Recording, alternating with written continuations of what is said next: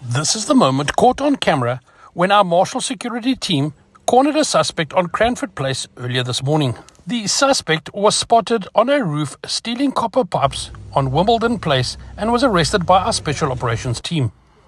The suspect had been spotted climbing over this lock gate by an alert neighbour who notified the emergency dispatch centre, gave an accurate description, and together with our special operations team and armed response officers responded to the scene.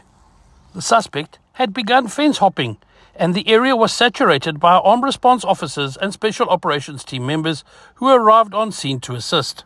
The suspect was found in possession of various lengths of copper pipe as well as cutting implements used in the commission of the crime.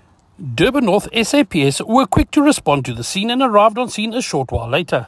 A big thank you goes out to the vigilant neighbour who spotted the suspect and gave as much information as possible. The suspect was taken to the Durban North SAPS for further processing. Marshal security in case of anything.